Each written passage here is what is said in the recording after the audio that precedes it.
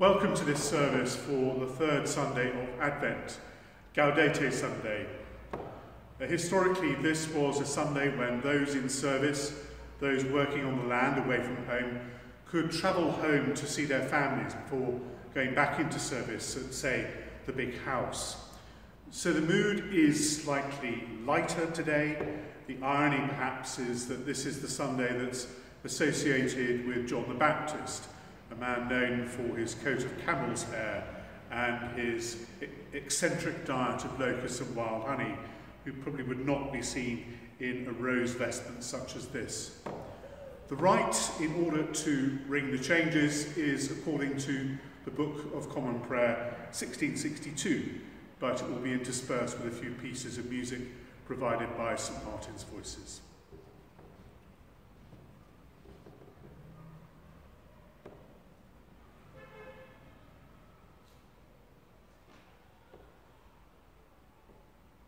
Our Father which art in heaven, hallowed be thy name. Thy kingdom come, thy will be done in earth as it is in heaven. Give us this day our daily bread, and forgive us our trespasses as we forgive them that trespass against us. And lead us not into temptation, but deliver us from evil. Amen.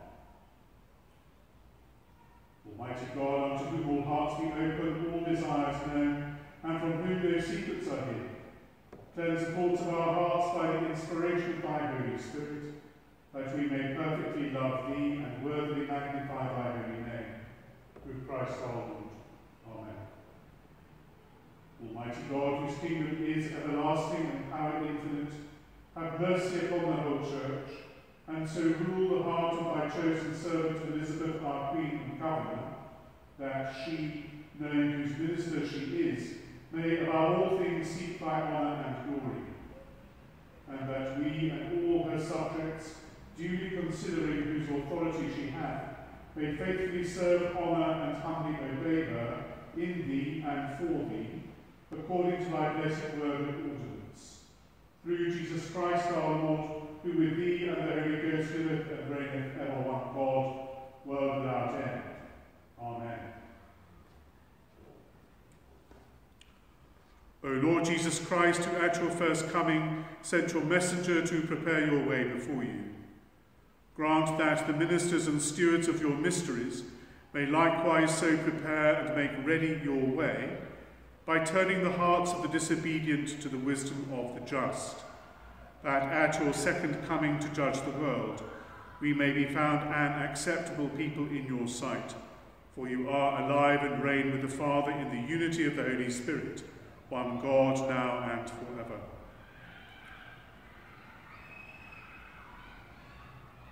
The portion of Scripture appointed for the epistle is written in the 9th chapter of the book of the prophet Isaiah, beginning at the first verse. But there will be no gloom for those who were in anguish. In the former time he brought into contempt the land of Zebulun and the land of Naphtali. But in the latter time he will make glorious the way of the sea, the land beyond the Jordan, Galilee of the nations. The people who walked in darkness have seen a great light. Those who lived in a land of deep darkness, on them the light has shined. You have multiplied the nation, you have increased its joy. They rejoice before you as with joy at the harvest, as people exult when dividing plunder. For the yoke of their burden and the bar across their shoulders, the rod of their oppressor, you have broken as on the day of Midian. For all the boots of the tramping warriors and all the garments rolled in the blood shall be burned as fuel for the fire. For a child has been born for us, a son given to us. Authority rests upon his shoulders, and he is named Wonderful Counselor, Mighty God, Everlasting Father, Prince of Peace. His authority shall grow continually, and there shall be endless peace for the throne of David and his kingdom. He will establish and uphold it with justice and with righteousness from this time onwards and forevermore. The zeal of the Lord of hosts will do this. Here endeth the reading for the epistle. The Holy Gospel is written in the first chapter of the Gospel according to St. John, beginning at the 6th verse. There was a man sent from God whose name was John. He came as a witness to testify to the light, so that all might believe through him. He himself was not the light, but he came to testify to the light. This is the testimony given by John, when the Jews sent priests and Levites from Jerusalem to ask him, "Who are you?" He confessed and did not deny it, but confessed, "I am not the Messiah." And they asked him, "What then? Are you Elijah?" And he said, "I am not." "Are you the prophet?" He answered, "No." Then they said to him, "Who are you? Let us have an answer for those who sent us. What do you say about yourself?" He said, "I am the voice of one crying out in the wilderness, 'Make straight the way of the Lord,' as the prophet Isaiah said." Now they had been sent from the Pharisees. They asked him, "Why are you baptizing them, if you are neither the Messiah, nor Elijah, nor the prophet?" John answered them, "I baptize with water. Among you stands one whom you do not know, the one who is coming after me. I am not worthy to untie the thong of his sandals." This took place in Bethany, across the Jordan, where John was baptizing.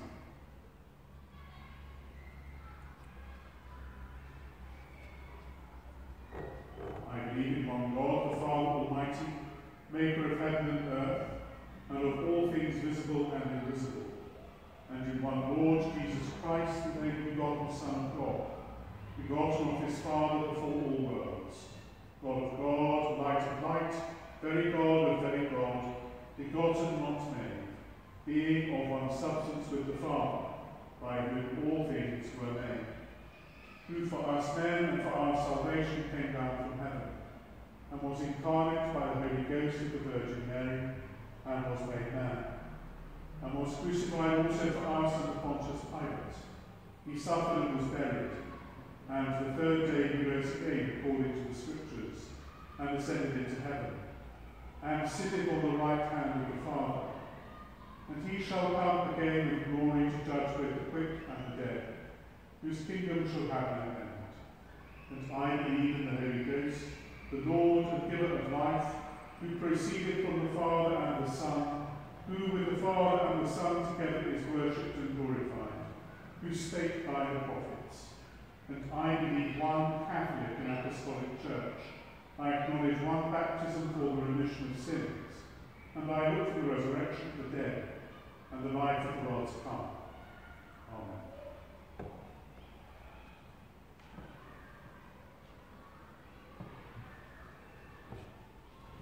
In the name of the Father, and of the Son, and of the Holy Spirit.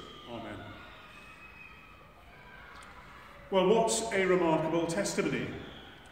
Clearly a person of enormous importance and interest. And it's perfectly possible that the persons of John the Baptist and the persons of Jesus Christ were confused, and at the onset of Jesus' ministry, to some extent, that Jesus was in John's shadow. But it's quite plain that John does not regard himself as the real deal. And I feel a bit sorry for John in some ways, because, the greatest in his kingdom, as it were, is less than the least in the kingdom that is to come. It's a sort of Alice through the looking glass world, where people appear to be of the same substance and appearance, but there is a kind of je ne sais quoi, something mysterious about the kind of membrane, if you like, that divides them. And I suppose that membrane has to be the incarnation. Jesus is the fulfillment of all those things about which we heard in Isaiah 9 and about which we read in other prophets from the Old Testament. John is very plain about what needs to happen. He is there to make the path straight for his Messiah to come. And this is the example that we need to follow as Christians, as Easter people, people on the right side, supposedly, of that infinitely small, thin mirror layer that divides us from the world of John the Baptist and the world of Jesus Christ. So Christmas is coming very close. Make a path in your heart to let the real Christ enter in this Christmas time. Remember, you are greater than John the Baptist because you have come to know Jesus through your baptism. You have come to know Jesus in the reception of communion as you're able to receive it. You're able to know Jesus because you have walked the way of the cross with Jesus through that week in Jerusalem we know as Holy Week. Nevertheless, we can still follow the forerunners of Christ, those prophets in the Old Testament, Elijah particularly, people like Malachi and Zechariah, but most especially John the Baptist, which is why he's afforded enormous significance in the Christian calendar. So prepare ye the way of the Lord, make his path straight. Thanks be to God. Amen.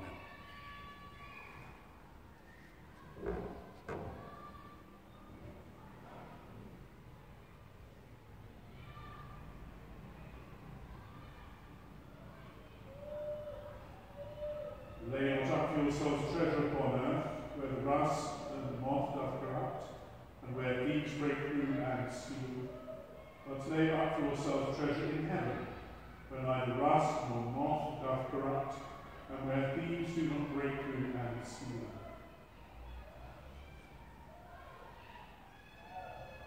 Let us pray for the whole state of Christ's church militant here on earth.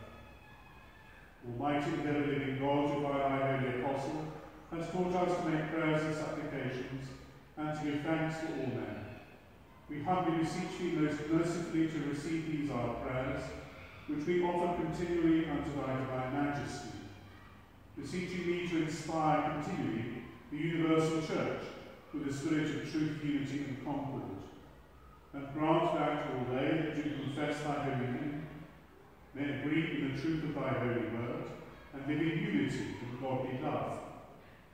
We beseech thee also to save and defend all Christian kings, princes and governors, and especially thy servant Elizabeth, our Queen, that under her we may be godly and quietly governed. And grant unto her whole council, and to all that are put in authority under her, that they may truly and indifferently minister justice to the punishment of wickedness and vice, and to the maintenance of thy true religion and virtue. Give grace, O Heavenly Father, to all bishops and curates, that they may both by their life and doctrine set forth thy true and lively word, and rightly and duly administer thy holy sacraments. And to all thy people, give thy heavenly grace, and especially to this congregation here present, that with meek heart and due reverence they may hear and receive thy holy word, truly serving thee in holiness and righteousness all the days of their life. And we most humbly beseech thee with thy goodness, O Lord, to comfort and succour all them who in this transitory life are in trouble, sorrow, need, sickness, or any other adversity. And we also bless thy holy name for all thy servants departed this life in thy favour and fear, beseeching thee to give us grace so to follow their good examples, that with them we may be partakers of thy heavenly kingdom. Grant this, O Father, for Jesus Christ's sake, our only mediator and advocate.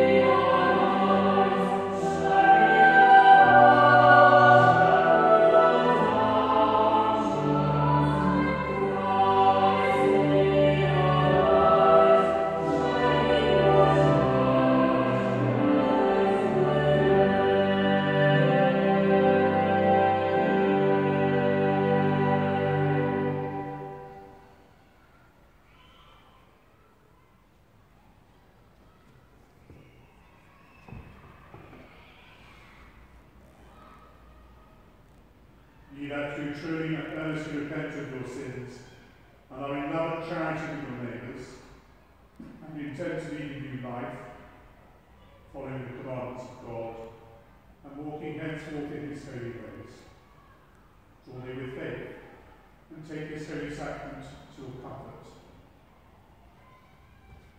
Make your humble confession to Almighty God, meekly kneeling upon your knees.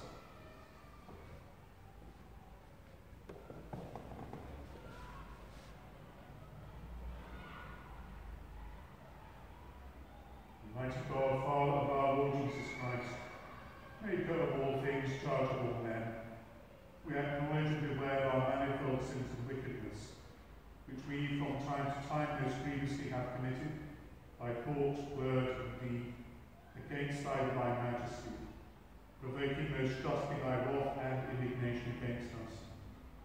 We do earnestly repent, and are heartily sorry for these our misdoings. The remembrance of them is grievous unto us, the burden of them is intolerable. Have mercy upon us, most merciful Father, for thy Son, our Lord Jesus Christ's sake. Forgive us all that is past, and grant that we may ever hereafter serve and please thee in newness of life, to the honour and glory of thy name. Through Jesus Christ our Lord. Amen.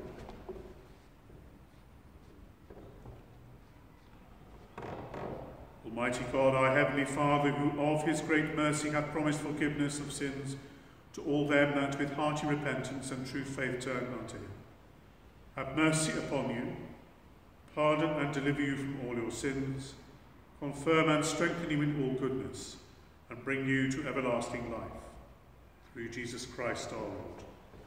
Amen.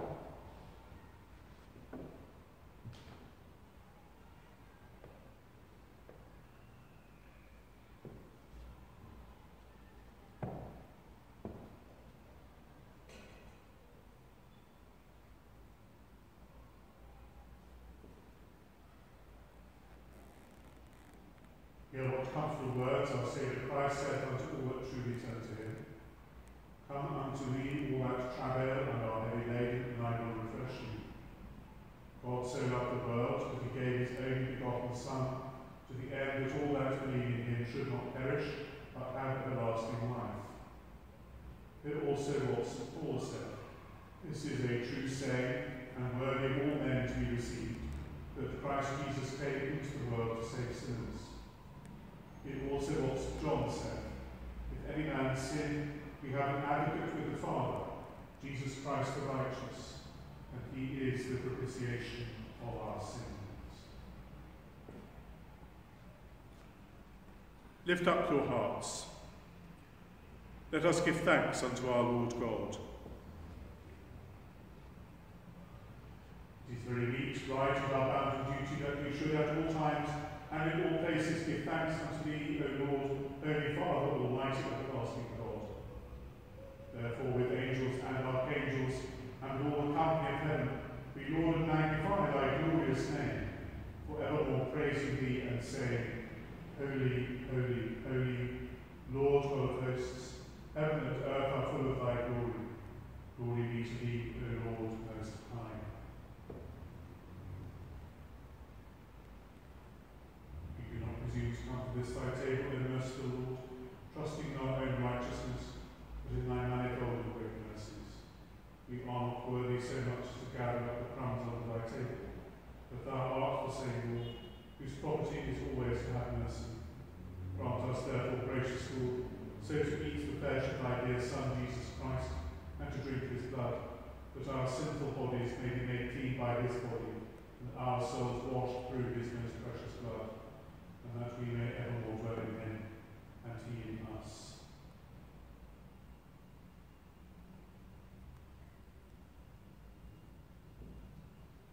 Almighty God, our heavenly Father, who of thy tender mercy didst give thine only Son, Jesus Christ, to suffer death upon the cross for our redemption, who made there by his one oblation of himself once offered, a full, perfect, and sufficient sacrifice, oblation, and satisfaction for the sins of the whole world. And in institute, and in his holy gospel command us to continue, a perpetual memory of that his precious death, until his coming again. Hear us, O merciful Father, we most humbly beseech thee, and grant that we, receiving these thy creatures of bread and wine, according to thy Son, our Saviour Jesus Christ's holy institution, in remembrance of his death and passion, may be partakers of his most blessed body and blood, who in the same night that he was betrayed took bread, and when he had given thanks, he brake it, and gave it to his disciples, saying, Take, eat, this is my body which is given for you. Do this in remembrance of me.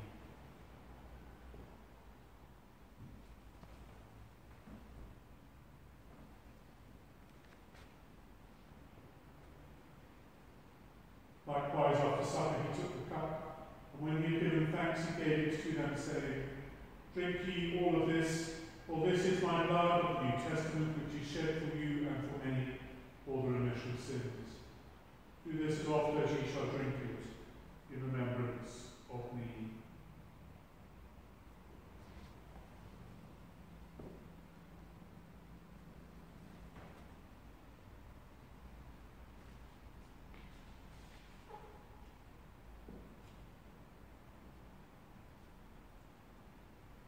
Body of our Lord Jesus Christ, which was given for thee, preserve thy body and soul unto lasting life.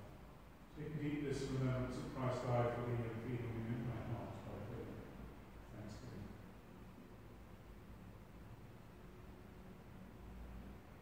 Blood of our Lord Jesus Christ, which was shed for thee, preserve thy body and soul unto lasting life.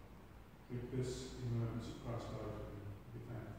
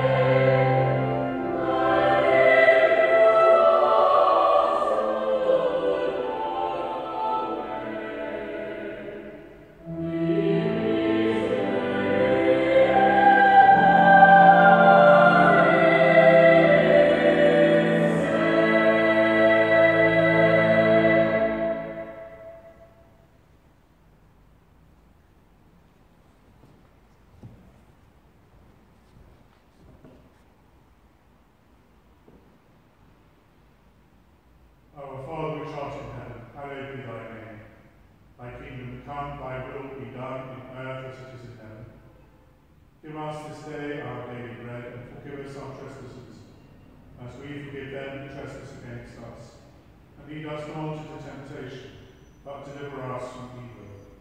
For thine is the kingdom, the power, and the glory, forever and ever. Amen.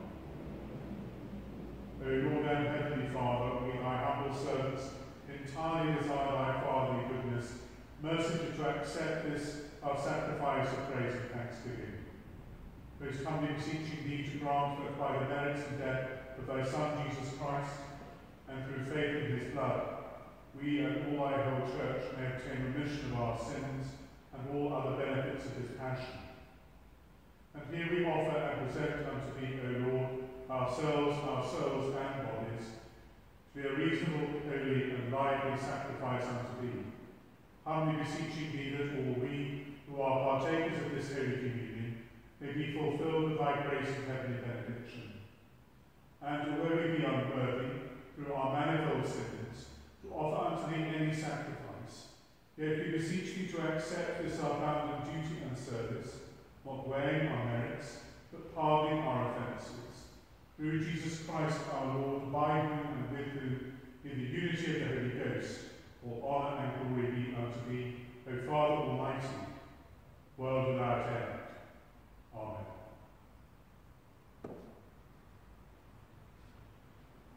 And the peace of God that passeth all understanding, keep your hearts and minds in the knowledge and love of God, and of his Son, Jesus Christ our Lord.